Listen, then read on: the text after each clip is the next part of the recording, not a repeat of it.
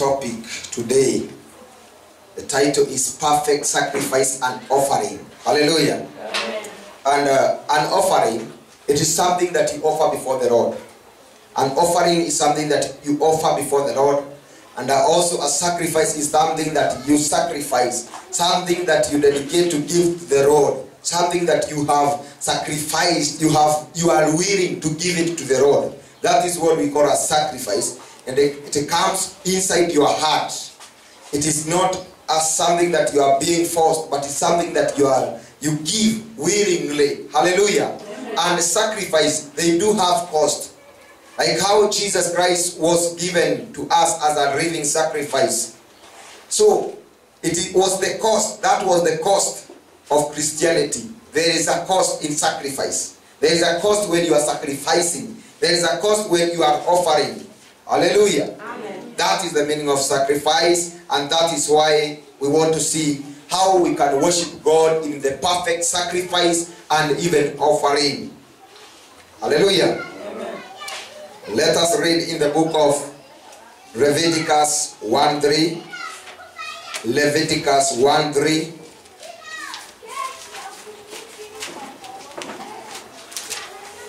Leviticus 1:3. If we would want to understand about the perfect sacrifice, we can only go back to the Old Testament to go and to see and to know deeper meaning about the sacrifice and the offering, how we should offer to the Lord. Leviticus 1:3. Leviticus 1:3.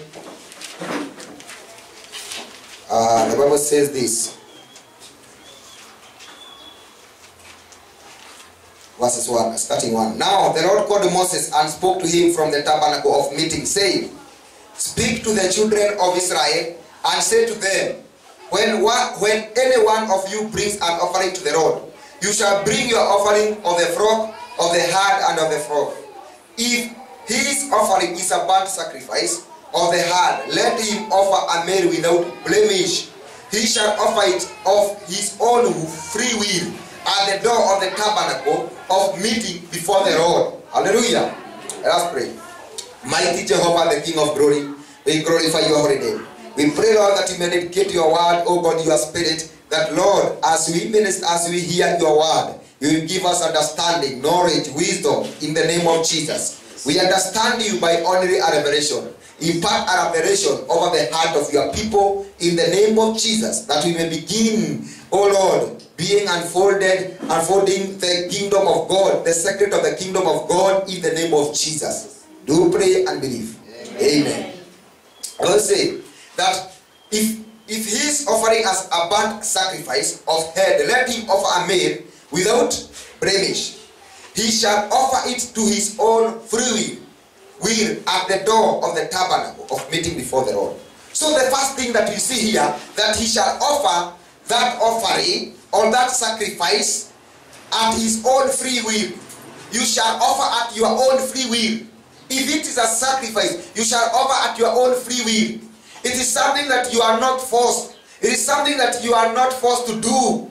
There's no one who is forcing you or pressing you to do that thing. But you are offering it in a free will. Hallelujah. And that is an offering.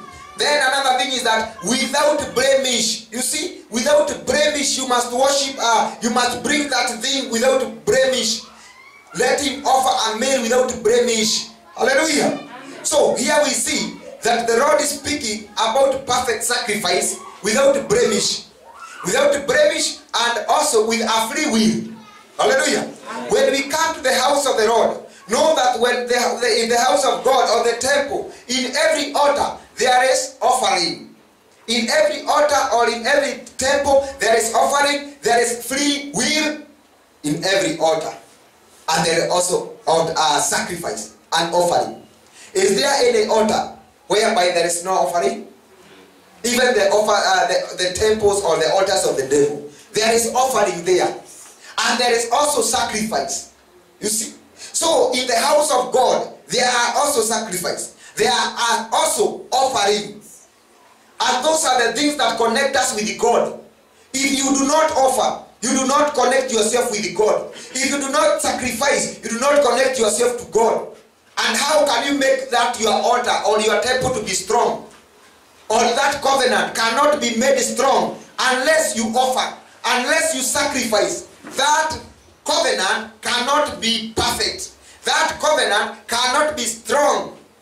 Hallelujah. Amen. So when you offer to the covenant, when you offer, you make the covenant to be strong. When you offer, when you sacrifice, you make your covenant to be strong. You make the temple of God, even your life, to be strong. Because Moses was commanded by God that when they are offering, the burnt offering, let them offer a male without a blemish. He shall offer without a blemish. Meaning a male that has no any blemish, any blames, any defect, any sickness, something that is pure, something that is holy, something that is perfect before the Lord. That is how we should worship God. That is how we should offer to God. Something that is holy, something that is without defect, something that is without blemish. Amen. Amen. Because an altar, it is somewhere that you connect with your God. Hallelujah. Amen. An altar, it is somewhere that you connect with your God. It is somewhere that the heaven is open. Somewhere that the doors are open to you. Amen. And in the temple, it is somewhere that there is the sacrifice, there is the offering. Hallelujah. Amen. So those things are one. For there is no temple without offering, or there is no altar without offering, or there is no temple without sacrifice. For that is what brings the covenant and the strongness, the greatness of that altar. It is all about worship. Amen. Amen. When you are finding or searching for an altar to worship, you go a place that they worship God. Why do you search such kind of an altar? It is because there is an offering somewhere. There is an offering, a strong offering that is being worshipped. Hallelujah. Amen. The way you hear, it is an offering. You go there because they take the offering of God, a holy offering, a holy worship before God. Amen. And that is how it means by perfect sacrifice before God. Hallelujah. Amen. Perfect sacrifice, perfect offering before God. We want to learn about this. Let us go in the book of Leviticus 22:17. Leviticus 22:17. And then you shall understand more about why is God always commanding the children of Israel to offer this kind of sacrifice, to offer this kind of offering that is without defect, blemish. Why? Because He is a perfect God. He is a perfect God. And He wants us to be perfect, like He is also perfect. Amen. Like how Jesus Christ offered His Son. He offered the best of the best. He offered the only of the only. So also when we are offering, we need to give out the best of us. Hallelujah. The best that we have. Not defiled. Not something that is without strength. Something that is defective or have the blemish. But the perfect offering before God. Amen. Amen. Leviticus 22 verses 17. And I am reading now. Here you shall hear now what God is saying. Offering accepted and not accepted. You hear? And the Lord spoke to Moses, saying, speak to Aaron and his son and to all the children of Israel, and say to them, whatever man of the house of Israel or the stranger in Israel who offer his sacrifice for any of his vow, for any of his free offering, which they offer to the Lord as a burnt offering, you shall offer of your own free will a male without blemish, again, from the cattle, from the sheep, or from the goat. You see? A male without blemish. And then, but whoever has a defect, you shall not offer, for it is not accepted on your behalf. Hallelujah. Amen. Hallelujah. Amen. You see, that whoever have that male, which is defective, and if you go to God and take that thing, that offering that is defective. Defective means something that is not complete, something that is not good or healthy. Hallelujah. Something that is not healthy. You can say that this this man has a defective eye. The eye has a problem. You see? So he's saying that if you offer an offering which is not has the defective, God would accept it here. But whatever has a defect, you shall not offer, for it shall not be accepted on your behalf. You see? For God will not accept that thing that does not have, that is not pure, that thing that is not perfect, that thing that is not holy in the sight of God. Hallelujah. So that means when we are offering any worship, when we are offering anything unto the Lord, we must offer it something that is without defect, something that is without breaks, something that does not have any condemnations. Hallelujah. Something that is holy before the Lord, something that is pleasing before the Lord. Hallelujah. Amen. The things that you love the most, give it to the Lord. Amen. Amen. That thing that you care most, that thing that you consider to be the best of you, give to the Lord. That is what God is saying. And he said that he will not accept any offering or any offering that has a defect. Why? Praise the name of the living God. Why? God will not accept it. Because he is a holy God and he wants us to offer something that is it is perfect before his sight. Amen. Amen. Again, let us continue. And whoever offers a sacrifice of peace offering to the Lord to fulfill his vow, or free will offering from the cattle or the sheep, it must be perfect to be accepted. There shall be no defect in it again. You see? It should be perfect. To be accepted, there shall be no defect in it. Hallelujah. Amen. So you see, they were also offering an offering of peace, an offering or even to fulfill the vow. Give it in a free will. Hallelujah. There are people who have a vow or who have a promise before the Lord. The Bible says that fulfill your vow, fulfill your promises before the Lord. There are people who might have promised God for something. Just fulfill your vow, and when you are fulfilling your vow, do it freely. Freely. Hallelujah. Amen. Freely and willingly. Give to the Lord. Praise the name of the living God. Amen. When there are people who give to the Lord, but they give when they are still complaining, when they are being forced. It is because of, I promised the Lord, so I must do this. You see, God wants us to give him the perfect one, and also willingly and in freely. Hallelujah. Amen. For he said that it must be perfect to be accepted. There shall be no defect in it. Amen. Amen. That is the God that we worship. He's not the God that receives the defective thing. He's not the God that receives things that are sick, things that do not have strength. He is not a God that will receive those things that we cannot even love them. He needs those things that we love. He wants those things that are perfect. Hallelujah. He wants those things that are smart. Those things, give him to him. Amen. He's a smart God. Amen. Hallelujah. Amen. He is a perfect God. So give him the perfect one. He does not have any defective. He does not have any sickness. So give him all the best, the perfect one without any blemish, and he will accept it. Hallelujah. Amen. For if you give him something that is not holy, something that is with praise, therefore, you see, you will not be accepted. And that is why you see that there are people who offer to God, but God detests those offering. God do not accept them. God hates them. Hallelujah. You go, you just offer, but God, when you offer, God does not even consider it. And before him, he rejects that thing. You see? So we must understand what God needs, so that we might not offer in vain. Hallelujah. Amen. What we offer, may we offer that something that is accepted before God.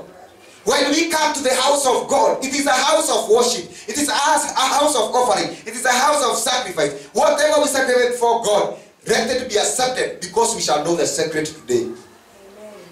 Amen. Amen. Let's continue. Those that are blind, those that are blind or broken or maimed or have an ulcer or eczema or scabs, you shall not offer to the Lord, not make an offering by fire of them on the altar to the Lord. Those that are blind, a son that is blind, you see that if your sheep is blind, does not see, don't take it to the Lord. If you have a head that does not have an eye, or that has a maimed leg, an injured leg, don't take it and say, let me see. You see, this one is maimed, so I will go to take to the road. Who told you? God wants those things that are maimed, those things that have wound, those things that have injuries. God is perfect, so give him the perfect thing. Oh, yes. Hallelujah. Amen. You see, there are things that even you yourself, you cannot receive as a gift. But you go to the Lord and you give him. Things that you can be given as a gift, you cannot receive them. Imagine somebody giving you things that are defiled, things that does even not see. Surely, you say that I have a surprise. This is the gift I am giving to you. Something that is named. A head that does not, or a chicken that does not have eye. Even the legs, a disabled one. How would you feel? How would you feel? Huh? Would you accept it? That is a cursed thing. And so God won't accept that thing that is defiled, that thing that is maimed or blind. He wants that thing that is holy, perfect, without blemish. Amen. Amen. Here 23. Either a bull or a lamb that has any limb, too long or too short, you may offer as a free will. Hallelujah. Amen. Yeah, you may offer that thing, but you cannot offer as an offering. Praise the name of the living God. Amen. Even a bull, if it has any limb, too long or too short, you may, something that is not normal. Huh? Something that is not normal, you are taking it to the road because it's not normal. You just clean out your house and see today what will I go to the road with, and you just found something that is not normal, something that is weak, something that is not perfect, and you go to the road to give him. You see, sometimes we make the offering of the Lord as a garbage. Hallelujah. Amen. We make as a garbage when we go to the Lord and offer something that is not it's not pure, it is not perfect before the Lord. That is garbage before the Lord. Hallelujah. Amen. That is garbage. And in the house of God, we should not bring garbage. We should not take garbage in the house of the Lord. Rather, we should take those things that are perfect. Hallelujah. Amen. You should take those things that are holy, those things that are whole in themselves. Not things that are half, not things that are not completed, not things that are disabled, but things that are holy, things that are healthy. If you take those things that are healthy, the Lord shall bless you, and he will not reject that kind of a sacrifice. He will not reject that kind of an offering. Hallelujah. Amen. Yeah. No, from any. And then, you shall not offer to the Lord what is bruised or crushed or torn or cut. You see? What is bruised or crushed or torn or cut, nor shall you make any offering of them in your land. Why? It is like cursing the Lord. When you are offering an offering which is not holy, which is not perfect, which is bruised, or which has wound, which is not perfect for the Lord, it is like cursing God. Receive this. Hallelujah. Amen. Let us give God the perfect of the perfect. Let us give God the whole thing. Hallelujah. Amen. Not something that is something that does not have the strength, but something that has the strength. Don't look for that thing that is falling because it does not have the strength. Hallelujah. Amen. Give God the perfect one, the best one. And that is why God requires that you give him all the firstborn. Why? Why do we give all the firstborn to the Lord? Yes, because we love them the most, and also because they are the strong, they are the strength of your youth. Hallelujah. They are the strength of your youth. The firstborn, they have the strength of your youth. They are the first fruit. They are the most loved one. And then they are also the one that inherit the most large part, because they are the one that are the first. So God wants that thing that you love the most. God loves that thing that is respected. That thing that you consider as fast. That thing that has the strength. Your firstborn have the strength. Amen? And that is why you see that God is rejecting all other things. Because he wants us to put him at first. Bible says, put God first. You see? Put always God first. Whatever that you have, put God first. Do not just measure it this, and you see that I will give him the rest part or the remaining part, but I will give him the first part. Hallelujah. Amen. You see? Now from any foreigners, hand shall you offer any of those as bread of your God.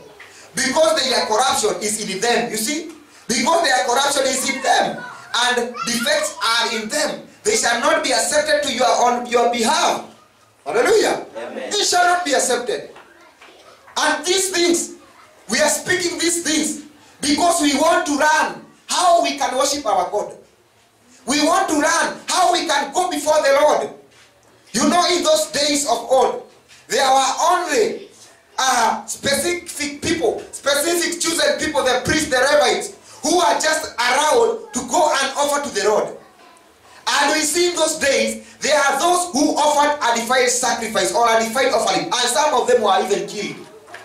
Why? Because of offering an offering that is not perfect. So they were punished. You see? So we need to know those things, because in these days we have become the Levites to serve the Lord. We have become the priesthood. The Bible says that you are a chosen people. You are chosen people, royal people, priesthood of the Lord, to serve the Lord, to glorify him, and to give him all the glory. So, as you are running these things, you are running on your behalf. And if you run them, you will know which type of offering, which type of sacrifice that you take before your God. Hallelujah. Amen.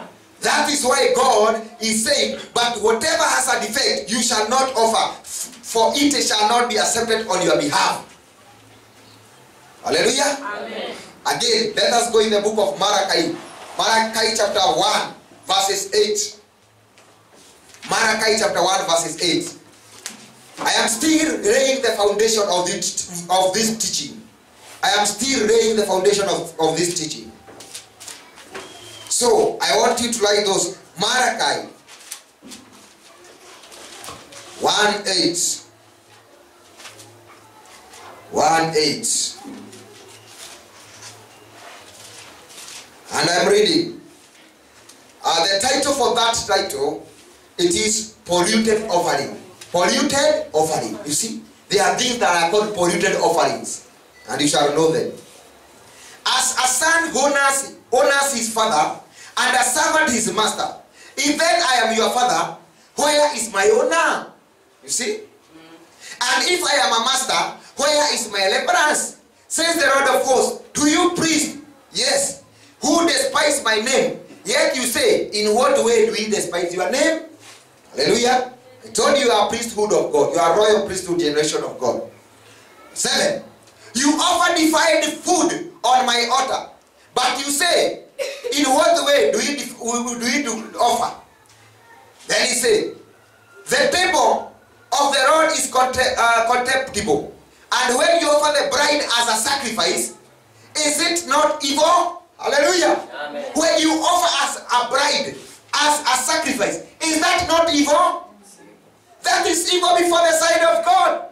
That is why he's saying that as a father, if I am your father, where is the honor of the father? If I am a master, where is the reverence of the master? Amen. Amen. So when you offer a defiled sacrifice, is that is evil before the Lord? When you offer it, that is evil. It is cursing God. It is insult to God. Hallelujah. Amen. And he said, offer it then to your governor. Offer it to your governor. Would he be pleased with you? No. That thing that is bride, would you offer it to your governor? Would you offer it to an MP or to a certain leader politician? Go take him that bride donkey or that bride sheep. Would he take it? He would take it. And why would you offer that thing to the Lord? The church of God. Why? Those things that are defiled are them that are being to the Lord. Are them that are being taken to the Lord. That is evil. Offer it, he said, says the Lord of hosts. But now entreat God's favor, that he may be gracious to us. When this is being done by your hand, will he accept your favorable? Says the Lord of hosts. 10. Who is there even among you who would shut the door so that you would not kindle fire on my altar in vain? I have no pressure in you, says the Lord of hosts. No, I will accept an offering from your hand. You see, he says that he will not accept it. He has no favor in them because they are offering a defiled offering before the Lord, a defiled worship before the Lord. Hallelujah. Amen. This is just laying a foundation of what we are coming to say. For from the rising of the sun even to its going down, my name shall be great among the Gentiles. In every place, and incense shall be offered to my name, and pure offering, hallelujah, shall be offered to the Lord. For my name shall be great among nations, says the Lord of hosts. But you profane it, in that you say, the temple of the Lord is defiled, and its food is contemptible. You also say, oh, what weariness, and you sneer at it, says the Lord of hosts. And you bring the stolen, the lame, and the sick. Hallelujah. Amen. What an evil thing is this that God is saying? That he sneer at it, sneering at the offering. He cannot accept a defective. He cannot accept that unholy offering before him. That gift, because it has been defiled. Hallelujah. Amen. The kind of worship we bring to the Lord, don't sin near it. We shall come to see those things that make our worship, those things that make our sacrifice, those things that make our gift to be seen and on. We shall come to see them. And he said, but cast be the deceiver who has a flock of male here.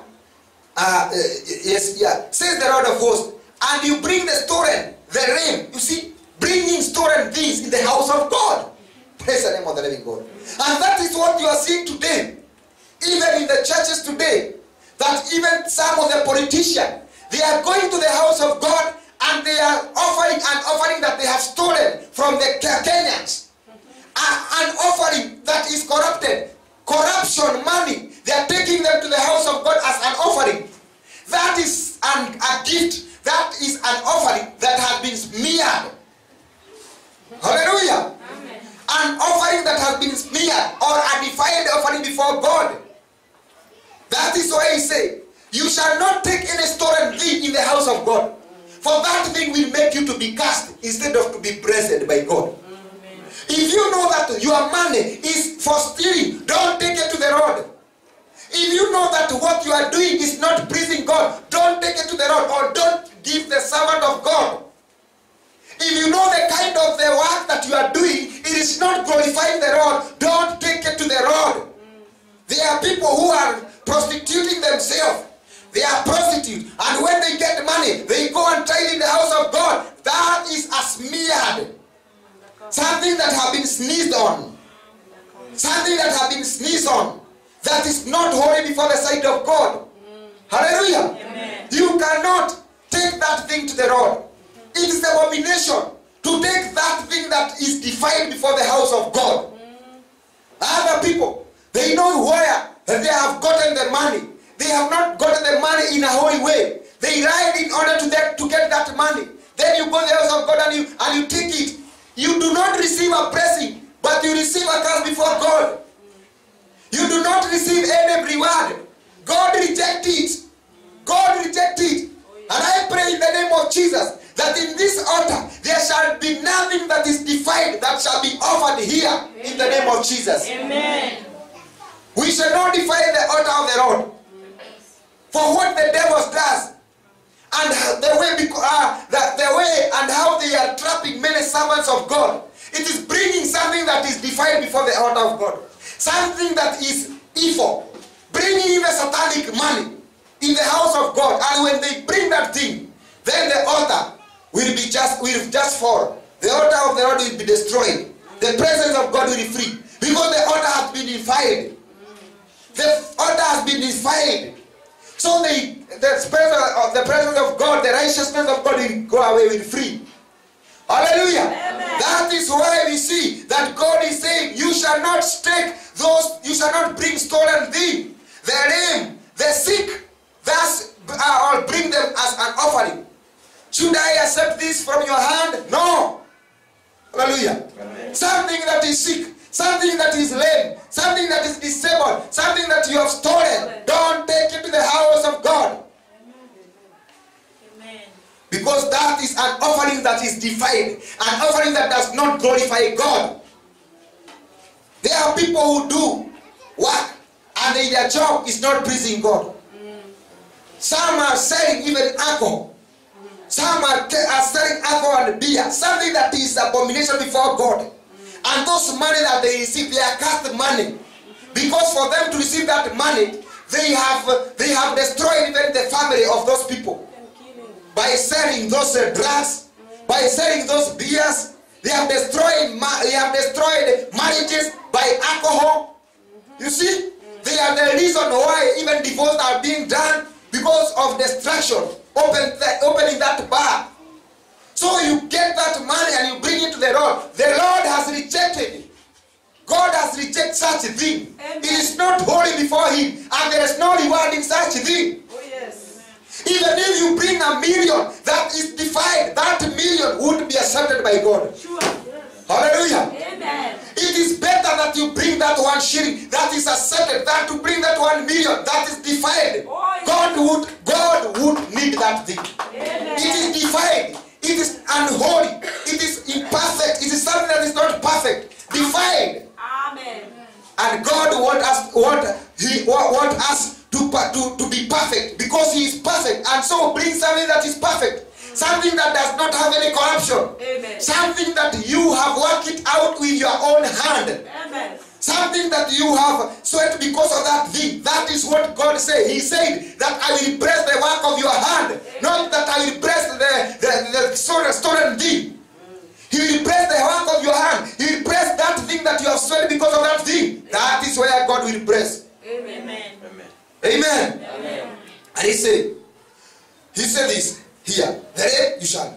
14. As I concluded this. But cursed be the deceiver who has his flock a male and makes a vow, but sacrifice to the Lord what is blemish. Here, what a wicked thing that they were doing. Huh? For I am a great king, say the Lord of hosts, and my name is to be feared among all nations. Hallelujah. That cursed is that deceiver. Cursed is that deceiver who deceived the Lord. Somebody makes a free will. Somebody makes a vow before the Lord. And you see what he do. Who has his flock a male and makes a vow, but sacrifice to the Lord that which is blemished. You see? You have in your house, or in your kettles, or your flock, you have all those things. You have the perfect one, but you go and offer to the Lord that thing that is defiled, that thing that is maimed, that thing that is injured. Hallelujah. Amen. That thing that has this kind of diseases that the Lord is speaking about them. Ulcers, some of the animals that are shedding their skin because of some kind of a disease. What you know? Hallelujah. Amen. That is the kind of disease. A kind of a disease that you see, that if it is a sheep, it starts falling. The skin is falling. Huh? Those forerunners are falling. Then you take that thing to the house. You are a deceiver before the house of God. Because God knows that you have the perfect one. God knows that you have them that are not sick. But you go, you bring that is sick, you are a deceiver. And the Bible says, cursed is you because you have deceived the Lord. But the Lord knows that He has given you the perfect one. He knows that you have the first fruit, the firstborn there, but you have not given Him. You want to give Him that thing that is rust, that thing that does not have the strength. Hallelujah. Amen. Let us give God the perfect thing, and God will bless you perfectly. Amen. Hallelujah. Amen. For that is what God needs us, to worship Him in the beauty of righteousness and in the beauty of perfectness. Blessed are those who know the secret of giving the Lord the perfect thing.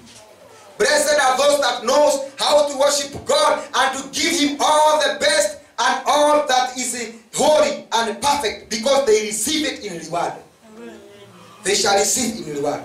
But the deceivers, those that steals from the Lord, and those that deceive God, they shall not receive anything, but only a curse. That's what God is saying. Imagine, as there was a time in Malachi's age that they were offering a defiled worship. Even today, they are now offering a defiled worship before the Lord. Hallelujah. And now let us go to our topic now. Let us go now to the main reason why I decided to speak this, and why the Spirit of God is speaking about this. Now, as there is an offering that they offered, now also when we come to the house of God, whatever that you do, you should not offer a blemish offering. Praise the name of the living God. Amen. I want to say 3 things that you should not offer to God. 3 things that you should not offer to God, and I will close the topic. The first is blemish offering. Blemish offering before God. What is blemish offering? It is something that have the blames. You see, something that have the blames. You should not offer it to the Lord. Hallelujah. Amen. You should serve without blames. Now the offering, we said it is anything that you give to the Lord. As you came today, or as you worship the Lord, know that when you are serving the Lord, you are giving Him an offering. Hallelujah. Amen. When you are singing here, you are giving Him an offering. When you are dancing here, you are giving Him an offering. Oh, yes. So you should not give something that is blemish. A worship that is blemish, or as kind of a something that is blemish, that anybody is pointing, look at her. Now look at how she's singing. Is this how she's singing? We know her. We know today that she's not singing. We know she's singing like she have the mood. Hallelujah. When you sing in those mood, you are singing, it is a blemish offering before the Lord. Don't offer anything that has blemish over the Lord. It is better you say, today I'm not well, I will not worship, than to go to worship at the house of God with blemish worship or with blemish song. Hallelujah. We must be perfect like God is perfect. Let us worship in perfectness of God. Serve without those blames. That is why I'm speaking about it. Because today churches, they are serving God in blames. Serving God, but he's serving God when he's still in sexual sin. Serving God when he's still rusting there at the church. Serving God when he's still in lying. You see, in lying, pride. Those are the things that are happening in today's churches. Somebody is serving the Lord and saying that I'm a worshiper, but he is in sin. She is singing. She is worshiping God, but she is being blamed. Outside, she is being blamed. Some, they are being blamed even of raping.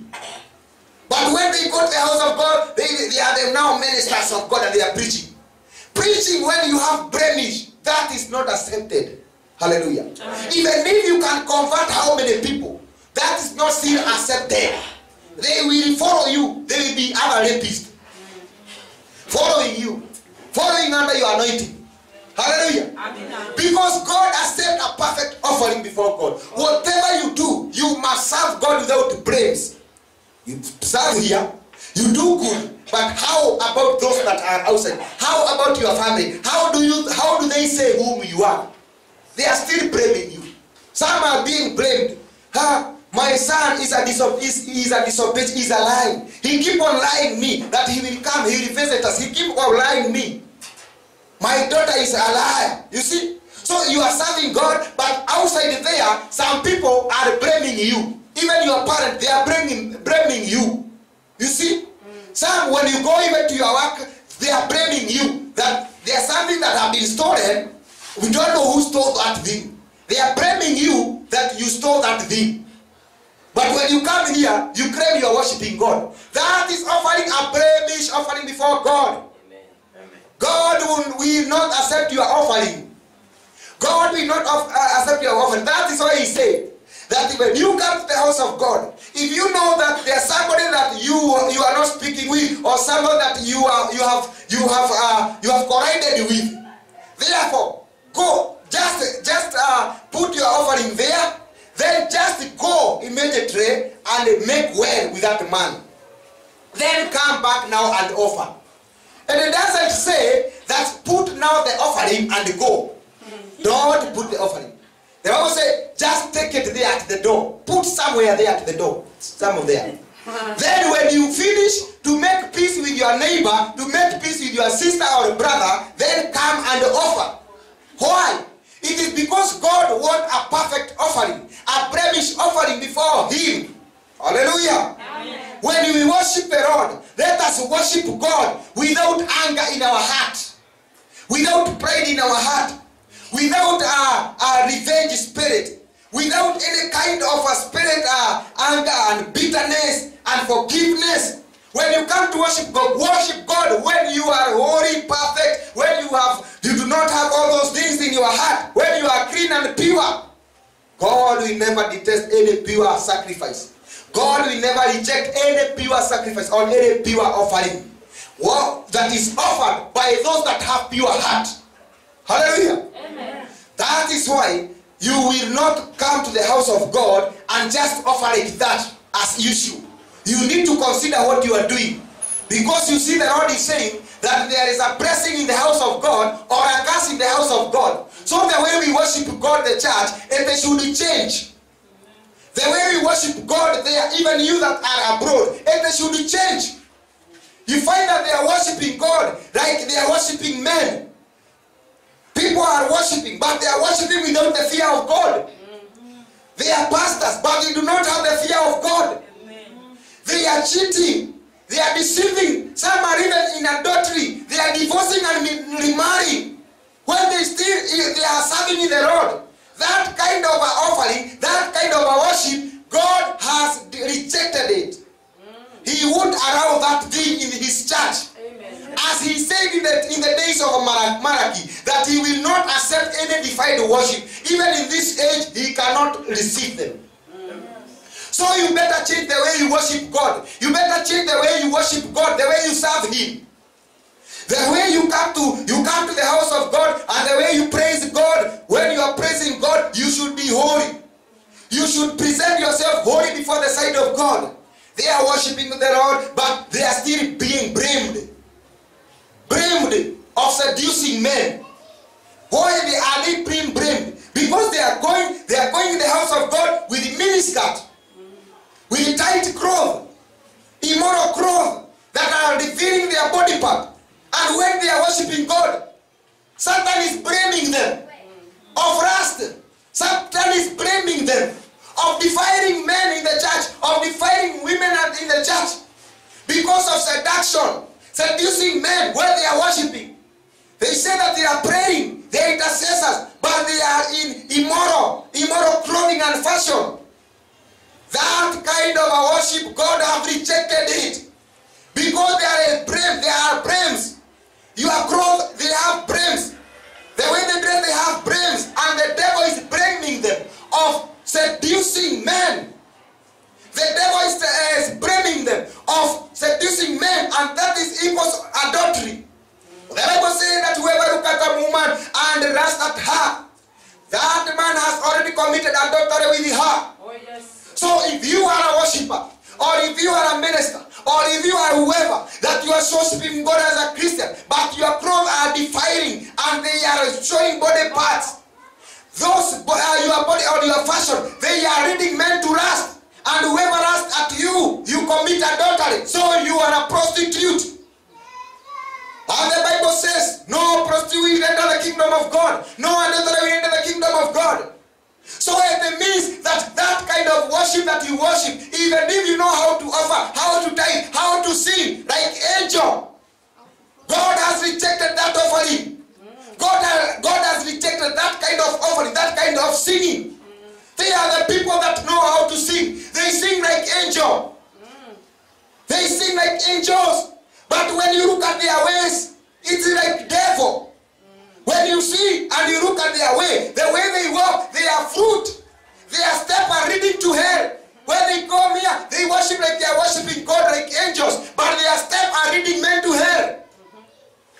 That kind of singing, even if you can sing the whole world be touched, that kind of singing, it is rejected by God. Because it is something that is defiled, blemish, something that is sick before the Lord, something that is injured before the Lord. Let us fear God and worship Him in the fear of holiness and righteousness. Amen. That is why He said that fear God and worship Him, because the time of judgment is near. Amen. We should worship God in the perfect way, in the holy way, without pleasing men, but pleasing God that created the heaven and earth. Amen. For if we want to please men, we cannot please God. Amen. For if you want to be a lover of the world, you cannot be lover of God.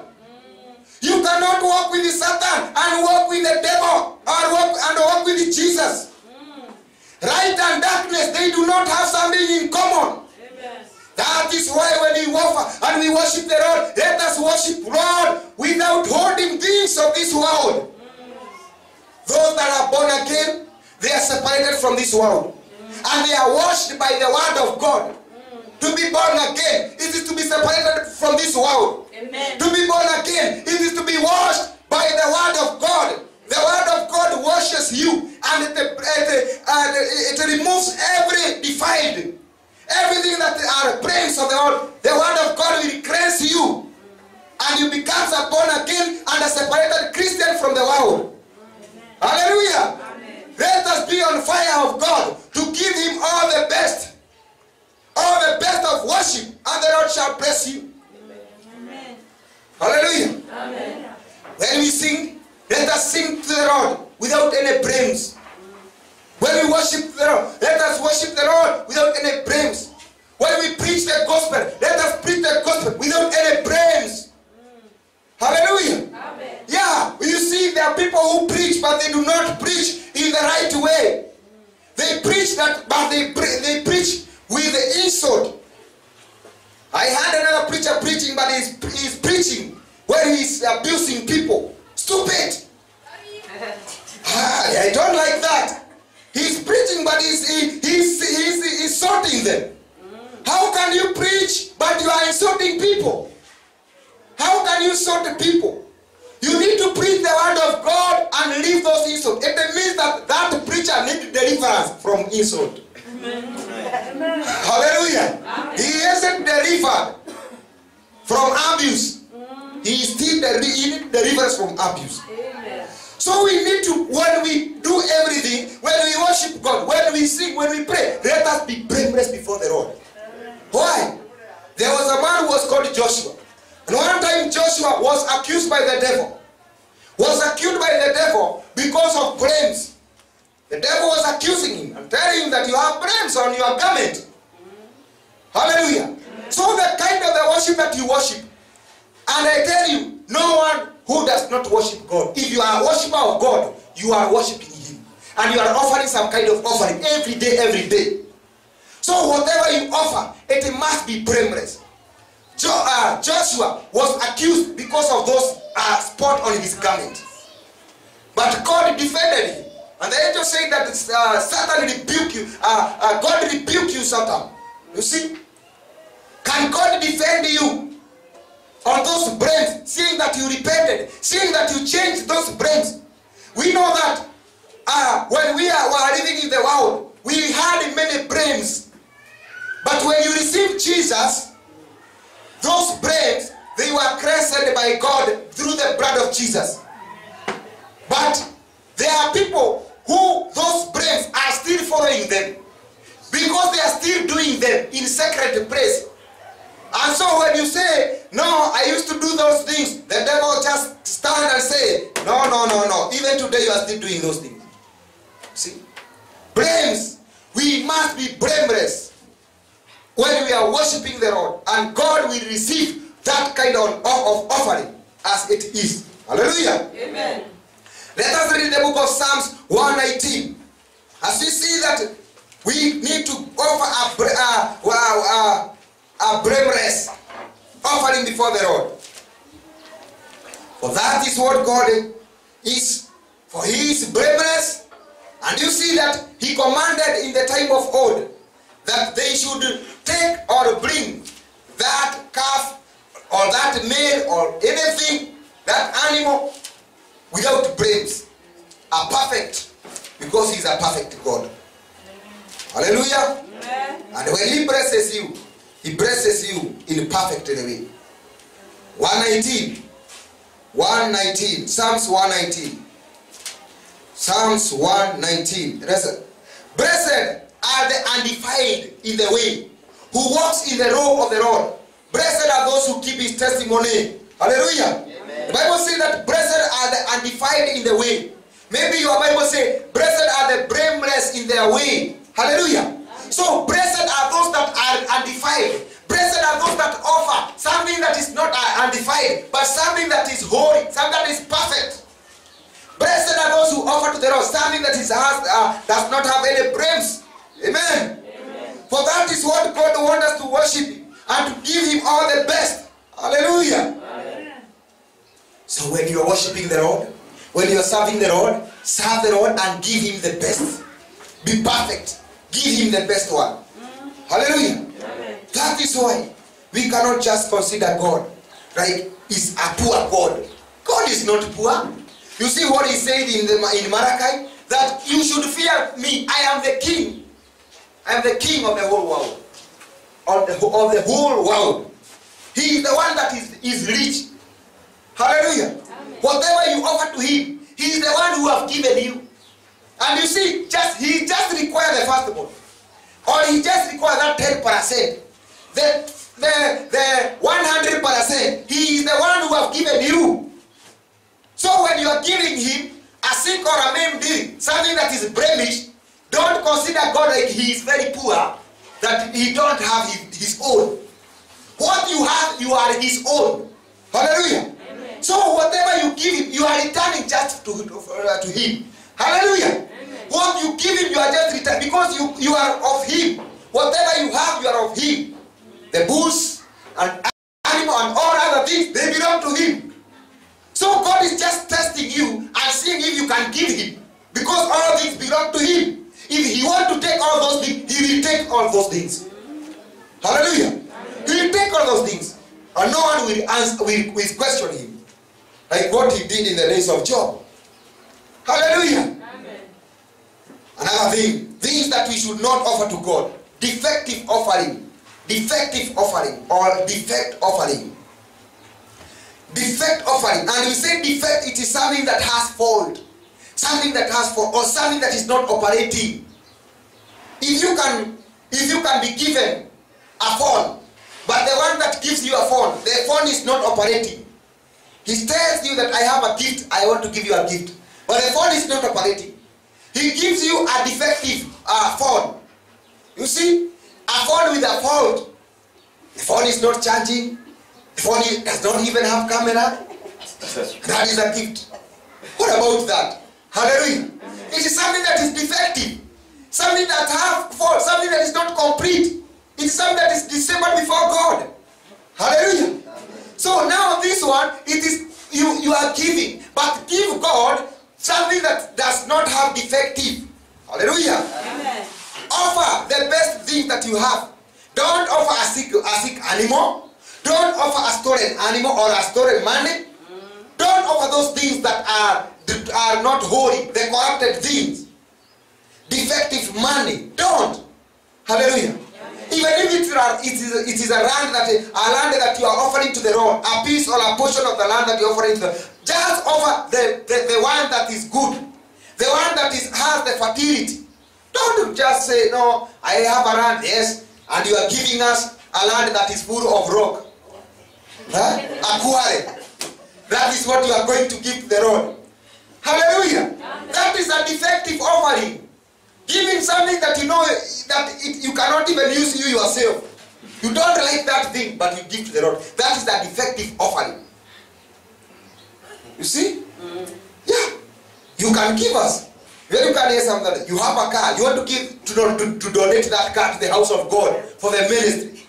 But you are giving us the car that have defective, does not have even leg. You say, hey, the rest you can make with. The rest you can take to mechanic. It does not have steering. You see, when you have the best one, give the best one, and you see what God will give you. Amen. The Lord says that He blesses those that are perfect. He blesses those that offer a blameless offering. Amen. Underline that He blesses those. He says, blessed are the undefiled in the way, who walks in the road of the Lord. Blessed are those who keep His testimony. Blessed are those who are, blessed are the undefiled in the way. Don't offer something that is defiled. You will be blessed if you offer something that is best one, or the perfect thing.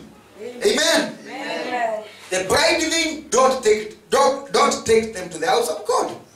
Defective thing, don't take it to the house of God. And you see, the Bible says there in the book of Leviticus that anything that is crushed, you see, anything that is crushed, anything that is cut, anything that is injured, anything that has wound, don't take it to the house of God.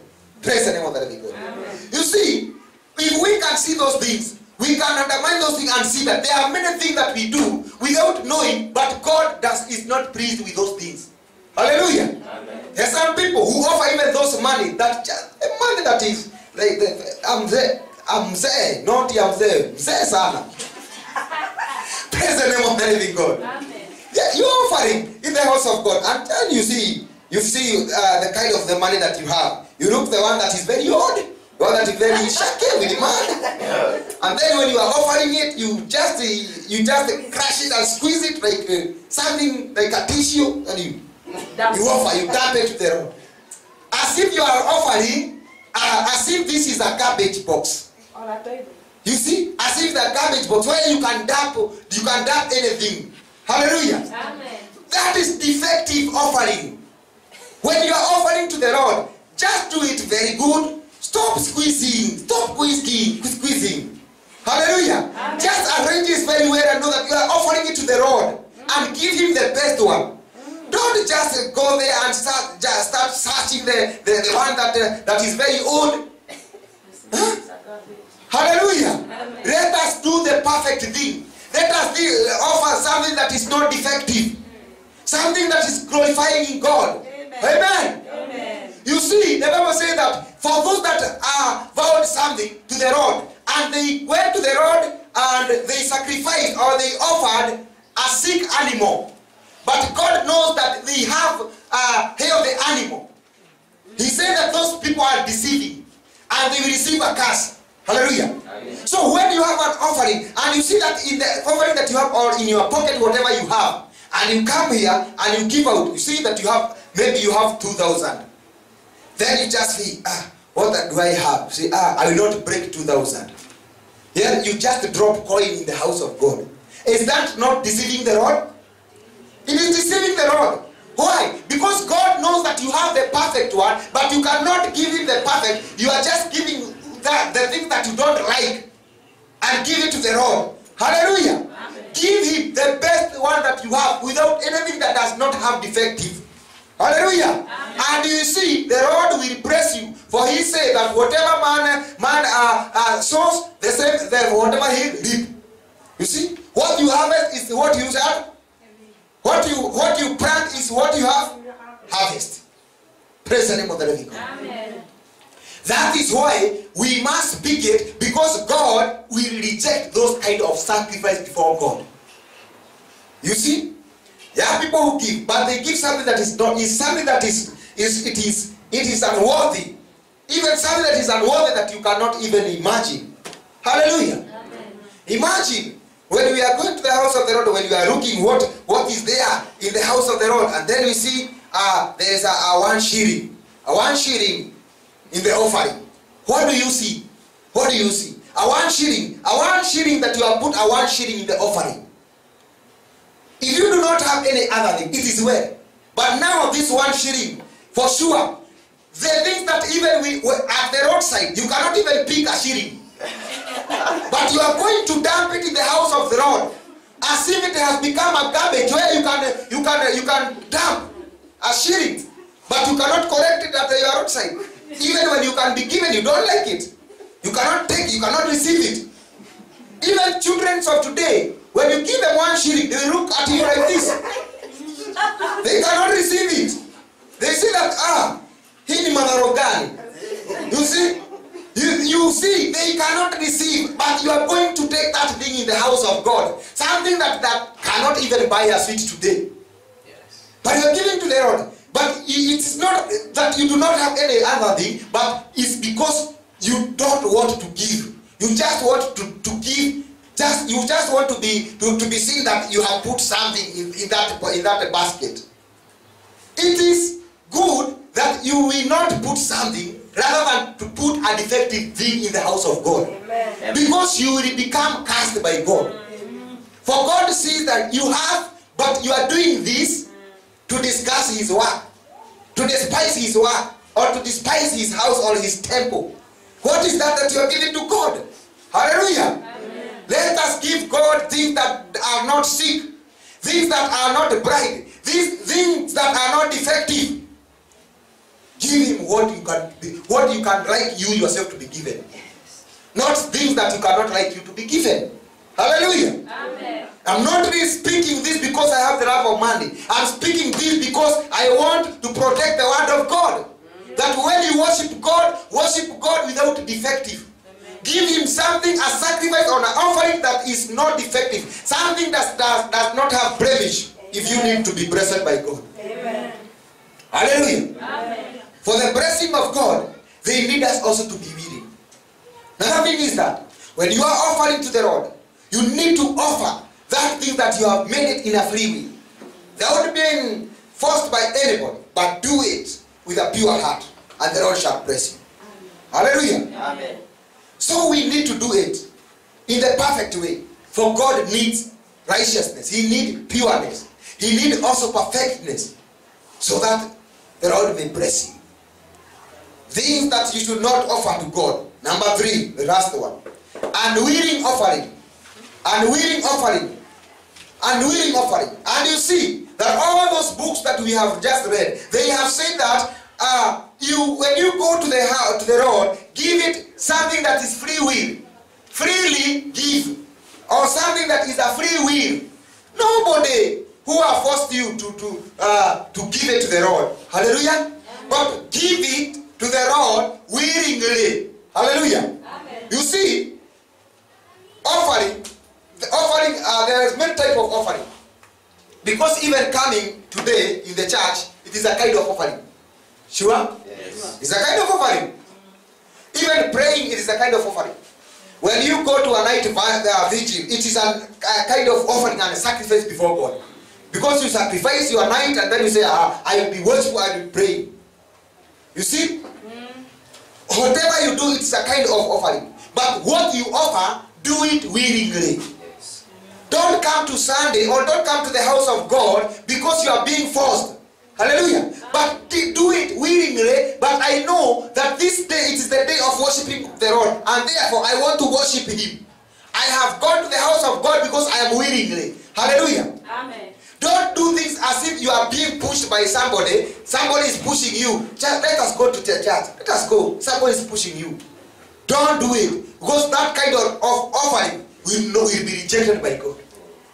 You just come from all the way. You come, you receive the word of God, but God has not received your offering. Why? You are not willing. You are just forced to do those things. Hallelujah. Amen. We need to do things willingly. Willingly, out of our heart. Amen? Amen. When you do things out of your heart, you will receive the blessing of the Lord. When you go even to the fellowship or to the prayers, without being forced by anybody, because you know the Lord need to be worshipped, so you go to worship the Lord, and you go early, then you shall receive that blessing. Don't be like somebody who is being forced. Being forced to come to the house of the Lord. Being forced to speak, to worship God here. To sing for the Lord. Or to pray. Hallelujah. Amen. Do all those things when you are willing of heart. Without being forced by anybody. And there you shall receive your blessing.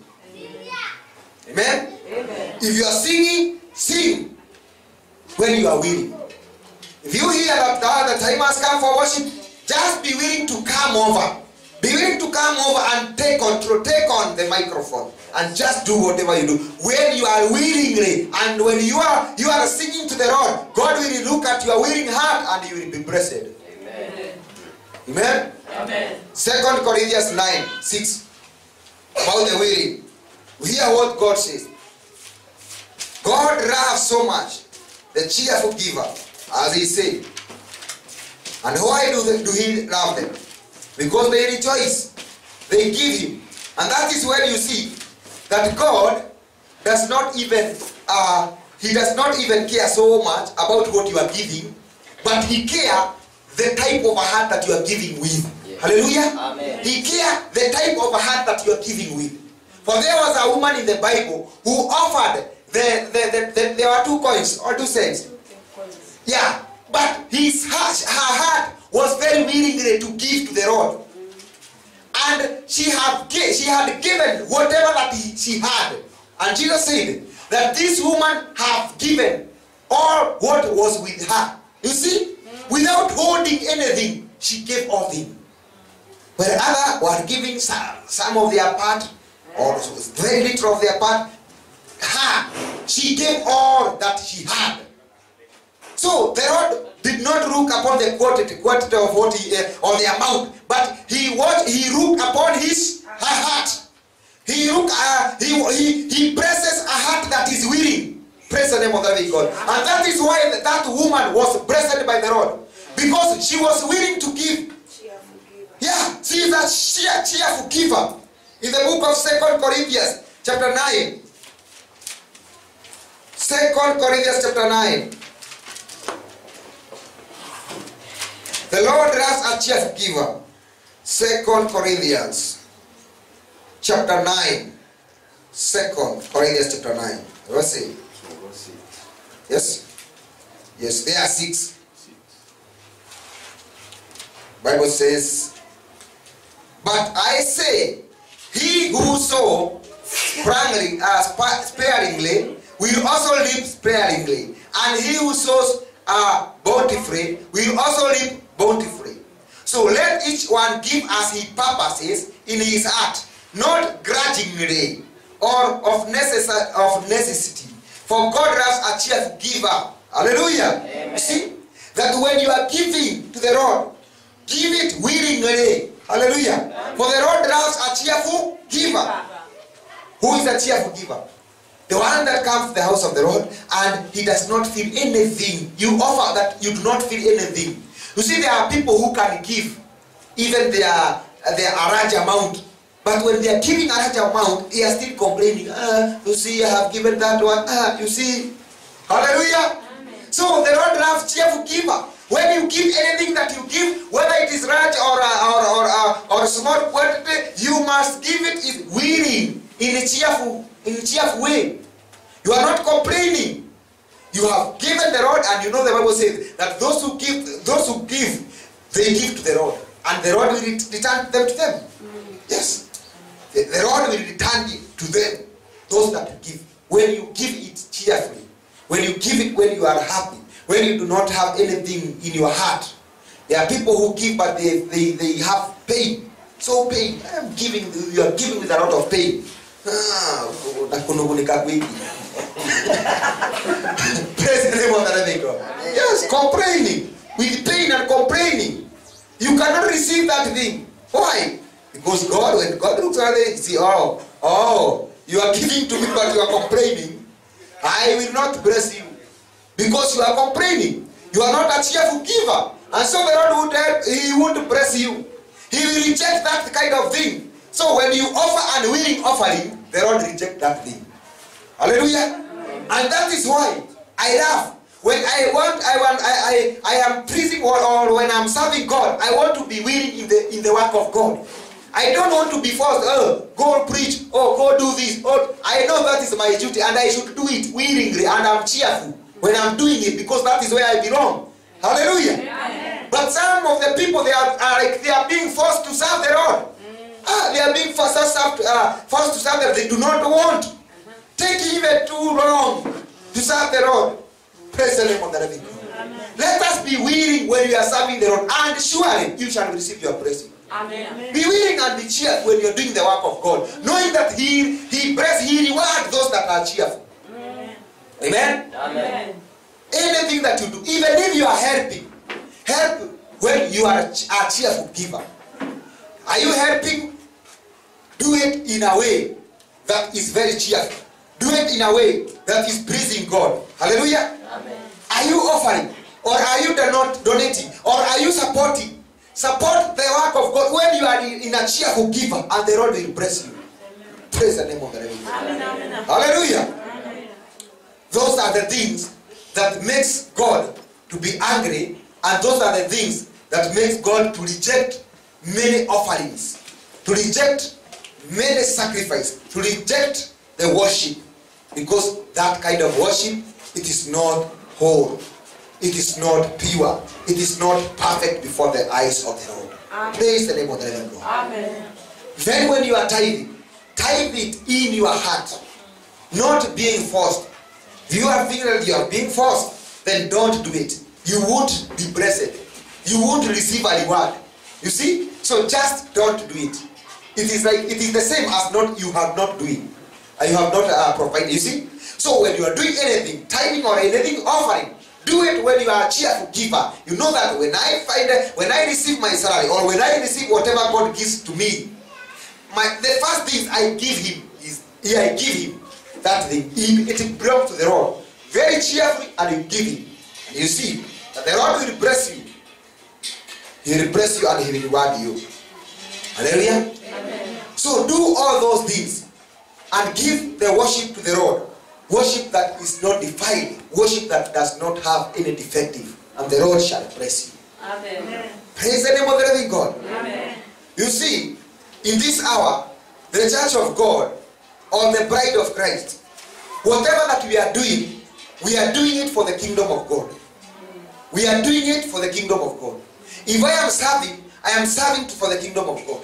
If I am providing for the kingdom of God. Whatever I am offering, whatever I am sacrificing, am I sacrificing my time? Am I sacrificing my whatever? I am doing all those things for the kingdom of God, for the purpose to enter the kingdom of God. Amen. For He said that the bride of Christ must be perfect. You see? The bride of Christ must be perfect. The bride of Christ must be holy, without any blemish, without any spots, without any wrinkles. So it means that whatever we worship as the bride of Christ, we need to be without spot. We need to be without any blames, either from the world or either even in your heart. You are blaming yourself. Hallelujah. Amen. Let us finish with Ephesians 5:26. Ephesians 5:26. And see what God is saying. That is the way and the truth. Ephesians 5:26. It speaks about the kind of the bride of Christ that God is saying. And He say, Ephesians 5:26. 5:26. The Bible says, 25 I start. Husband, love your wife, just as Christ also loved the church and gave Himself for it, that He might sanctify and cleanse it with the washing of the word of water by the word, that He might present it to Himself a glorious church, not having a spot or a wrinkle or any such thing, but that it should be holy and without blemish. You see? Should be holy and without blemish. That is the kind of the church. That is the kind of the bride that Jesus Christ is coming for. That is the kind of a wife of the Lord Jesus Christ that Jesus Christ is waiting for. A bride that is holy, a bride that is perfect, a bride that used to offer a sacrifice or an offering that is perfect, an offering that was not blemished. Hallelujah. Amen. You offered the best that you can. You offered the time that you can when you are willing to serve God. Hallelujah. Amen. But when you look at the church today, you see that they do not know the God that they are worshiping. How they are worshiping says that they do not know the God that they are worshiping. And they do not know the bridegroom that is coming for them. Praise the name of the living God. There are people who look like this. They see or they consider Jesus like the men of the world. Like the men of the world. So they are preparing as if they are preparing for the men of the world. Hallelujah. Amen. When you tell them, God is saying, prepare yourself for your husband, Jesus Christ is coming. They start preparing with makeups, with the dressing, with the monocloth and with the miniskirt, showing their body cleavage, showing their body parts.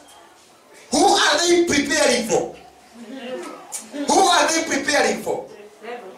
If that is not Jesus, what does that have to do with Jesus? When you are opening your breast, who is that kind of a Jesus that you are preparing for? It is like a worldly man. You are preparing for worldly men. Jesus is not coming to commit immorality with you. Jesus Christ is coming for a holy bride. Praise the name of the living God. A holy bride who is pure, who is righteous, who is mature, without any spot. Praise the name of the living God. But in the church today, they are doing like as if they want to praise men. They are praising their body. As if they are praising men. As if it is a worldly man that is coming for them to marry them. Jesus is not like a worldly man. Jesus is pure, he is perfect, he is holy, and in him there is no darkness. So if it's preparing for the Lord Jesus Christ, let us prepare without any blemish, knowing that you belong to one man, Jesus Christ, without blemish. When you are walking, you are not walking seducing men. When you are walking preaching the kingdom of God by how you dress, by how you speak, by how you do all your things. You are praising God. Hallelujah. Amen. Yeah. Because the kind of the bridegroom that is coming is not a bridegroom like men of this world. Hallelujah. Amen. He's not a kind of man. He is Jesus Christ. He is perfect. And he's the one that died for you and me. So it is prepared. Let us prepare in righteousness and in holiness with the truth and with the righteousness of God. Amen. Preparing without blemish. Offering an offering that is holy and accepted by God. For Jesus Christ is coming for his holy bride. Holy bride, without spotless, without any spot, who is spotless, without blemish or wrinkle, who is glorious. Amen? Amen. Let us stand in our feet. In the mighty name of Jesus.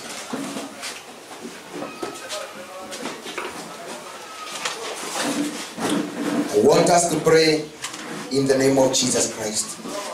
I know that the Lord has spoken to you through that message. And I want us to tell the Lord to teach us how to offer for him. That there might be, we are offering the Lord. We are praising the Lord. We are worshiping. We are serving the Lord. A kind of service that is not pleasing and defined as sick worship before the Lord. Just repent before the Lord and tell the Lord to cleanse you, to purify you in the mighty name of Jesus. Mighty Jehovah God, Lord Jesus Christ, we repent in the mighty name of Jesus. As the church of God, oh Lord Jesus Christ, all worldwide, all where Jehovah, that there have been blemish worship, there have been blemish service as if we are worshiping to men. Oh God, help us to worship you. We repent for offering an defective, a blemish, oh God, offering and sacrifice before you. Worshipping and serving you, oh God, in a filthy way, in a wicked way. Lord, we repent in the name of Jesus. Forgive us and cleanse us in the name of Jesus. Purify us by the blood of Jesus. Wash us by your word and help us to worship you in the truth, in righteousness, in holiness, and in the way that is pleasing before you. Oh God, in the name of Jesus Christ, we pray that let your will be done. Oh God, in the name of Jesus. Thank you, Jesus Christ. Thank you, King of Glory. Let us pray now. Mighty Jehovah, the King of Glory, we come before you, Lord Jesus. Thank you because of teaching us the way that we should offer to you, the way that we should glorify you, the way that we should please you. Thank you, Jesus. All the glory unto you. Now we pray through the name of Jesus that, Father, may you teach us the way that we should worship you, the way that we should offer you, O God, that we may not offer defective, O God, and blemish thing in the name of Jesus. That we may not offer abominable thing before your sight in the name of Jesus. Help us to worship you. Help us to serve you. Help us to worship you, to sing for you. Help us how to pray. Help us, oh God, in our ministry, that it shall not be considered abominable, oh Lord, in the name of Jesus. Help each and every of us and perfect our gift, perfect our callings, perfect our worship in the name of Jesus. I pray the grace of God upon your life, that you may be perfected in the worship. You may be perfected the way you offer to the Lord, the way you worship to the Lord, the way you serve God. Be perfected in the name of Jesus. That any defiled thing, oh God, cleanse it. Any blemish, remove it in the name of Jesus. Any sickness in the worship, any sickness in the service, remove it in the name of Jesus. And let it be healthy in the name of Jesus, that we may worship you to glorify your name in Jesus' name. Mighty Father, we pray that you may prepare us in the righteousness of God, in the perfect way, to be holy without spot or wrinkle or without blemish, oh God, but to be glorious for that kingdom of God. Yes. Keep on purifying us. Keep on teaching us, Jehovah, to worship you in truth and in spirit. Oh Lord, that your spirit will teach us, but your word will teach us in the spirit and in truth. In the name of Jesus, we do pray and believe. Amen. Amen. Amen. Amen. Amen. Hallelujah. Get the end-time writings of Apostle Simon Gichinga, a humble end-time messenger with an apostolic wisdom of the Word of God and end-times revelations, preparing the bride of Christ for the second coming of the Lord Jesus Christ in complete holiness and graciousness. Go to Playstore Android application and search Apostle Simon Gichinga. Click and download the application. All messages are offline. Once you download them, receive back the ancient word of God, reviving the saints for the kingdom of God by inspired living word of God. Search Apostle Simon Gichinga on Playstore application.